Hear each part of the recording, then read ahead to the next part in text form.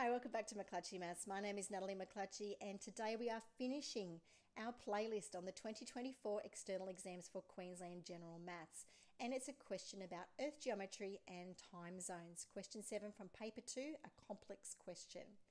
Now, if you'd like to know how to engage further with me here at McClutchy Maths, the best way is some of these ideas. Firstly, you could like and subscribe, or you could tell someone about the video. Why not consider sharing the link with a friend, or even if you're a teacher, putting the link on your class OneNote. You could consider telling us in the comments if you find the video helpful, but even more than saying thanks in that way, why not consider donating $2 using Super Thanks, the little love heart button that enables us to keep these videos being produced, because there's a lot of hours that goes into every single one. Okay, let's look at question 7 worth 7 marks. A non-stop flight departs Sydney, and we've got that universal coordinated time of UTC plus 10 at 9:50 p.m. Tuesday local time, and arrives in Los Angeles at UTC minus 8 at 6:50 p.m. Tuesday local time. Flight speed is assumed to be constant. Determine the local time and day in Sydney when the flight distance travelled is 4,828 kilometres with 7,248 kilometres remaining. Now this question is a bit of a doozy. We've got a lot going on in here, a lot of information. So we might want to start by working out some flight distances. So we know that part way in, we've got this distance of 4,028 and there's 7,000 more to go.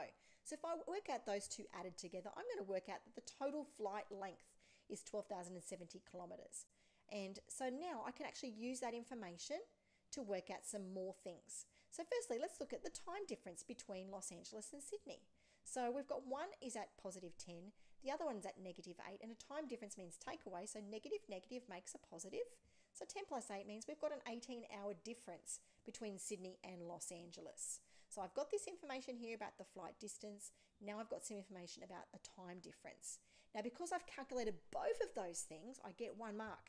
You might be thinking, well, that's a lot for 1 mark, but that's how it was actually determined in the marking scheme. So now I've got those two pieces of information. It's going to help me with everything else. So now I've got this time difference of 18 hours between Sydney and between Los Angeles. So the local time and day in Sydney when that flight arrives. Now it's left at 9:50 p.m. Let's work out what time it is in Sydney when that flight gets there. So we've got this 18-hour time difference.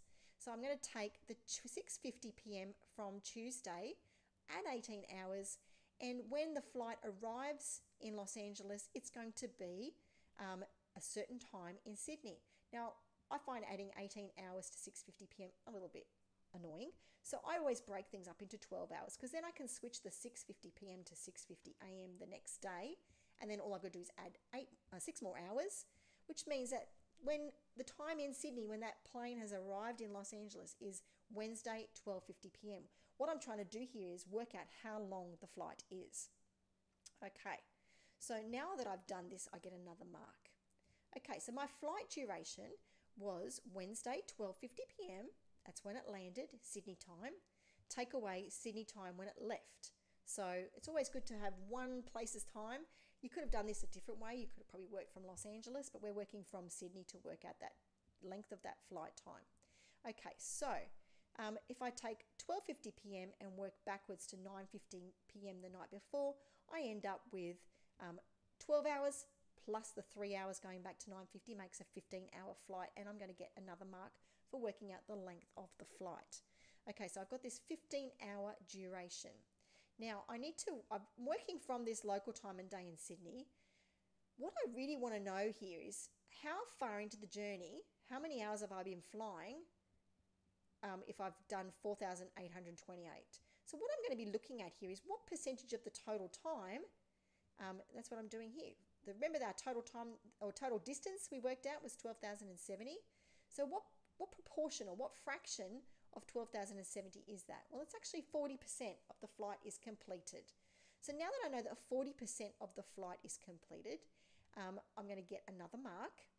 And we know that that flight duration was 15 hours. So let's work out 40% of 15 hours. So we're going to do 40 over 100, which is what 40% is. Multiply that by the 15-hour duration. 40% of the flight's completed. It's 6 hours in. So what I'm going to do now is add those 6 hours to my start time. So remember, I departed at 9:50 p.m.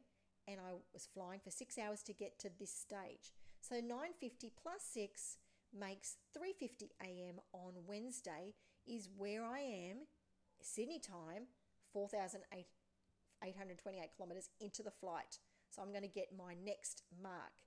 Now you might be wondering, hang on, that's not adding up to 7 marks, but yes, there was another mark about showing logical communication and communicating the key steps. This is the first time on this paper we've seen this one. In past papers, it sometimes appears 2 or 3 times. But this is probably one of those really complex questions. It's the final question on the paper. It really is only adopting knowledge about time zones and about time differences, not really engaging your latitude and longitude, although when you see this kilometres, a lot of people may have gone down that rabbit hole. The real complexity here was working out that percentage and knowing that I had to use my knowledge of percentages to work out that time.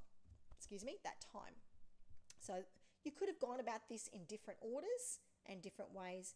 It's all about that communication being really important to get that 7th mark. Well, if you've got anything that you would like to know or any questions about this question, email me at mcclutchymaths@yahoo.com. Please don't write your questions in the comments. It's so hard to explain it in the space given.